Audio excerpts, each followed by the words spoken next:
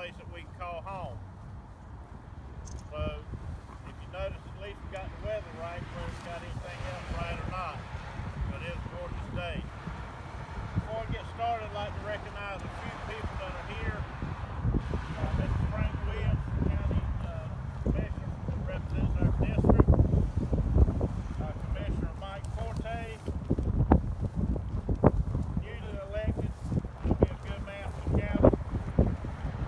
And one of my most favorite two people here in the county, Sheriff John Ingram and Chief Deputy Charlie Miller. I'd like to thank both of them for being here.